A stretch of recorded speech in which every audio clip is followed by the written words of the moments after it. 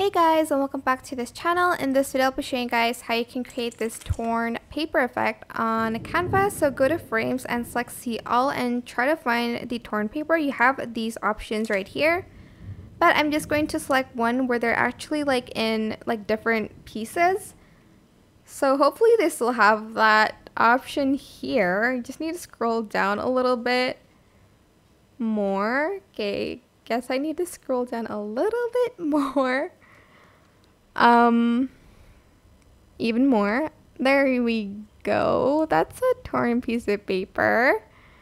Just select it and add it and resize it, and there should be like more like this one is like a half, like not really like a half, but like it's a lot. Well, it's kind of like a half, and you can like place it there, and you can select your background to be like this maybe. Just going to go back to the elements and like search for like photos. Just maybe like history or something. I don't know. Maybe like maps and like place it in there so it looks like a torn piece of like map, I guess. And you can add in like the torn picture to the left even more, and on the other one I'm just going to fill it in with like a white image so it looks like it's torn even more.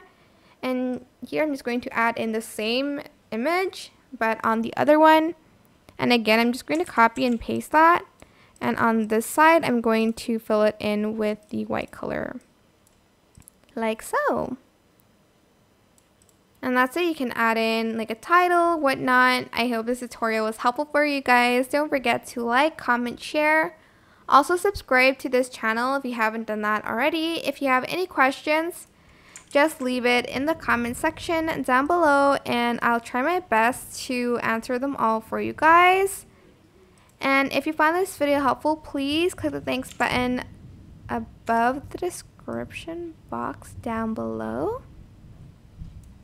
Thank you so much for watching. Bye!